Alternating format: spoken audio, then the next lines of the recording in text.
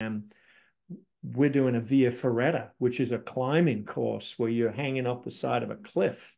Yeah. And yeah, and so it's safe. You're clipped in, you're not going to die. But what's the conversation that's going on in your head?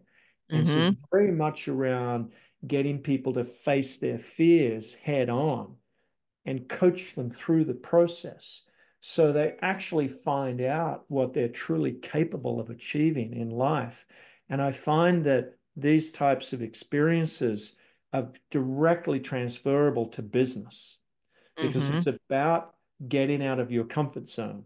It's about taking a risk that is not an uncalculated risk, but it's a risk nevertheless that you learn from, and you have this incredible um, transformation in growth. Mm-hmm. And I've experienced it throughout my entire life. And as I now uh, do more and more adventurous retreats, what I'm finding is that there's this wonderful connection between adventure and entrepreneurialism, which is why I call myself an adventurepreneur, is I like that.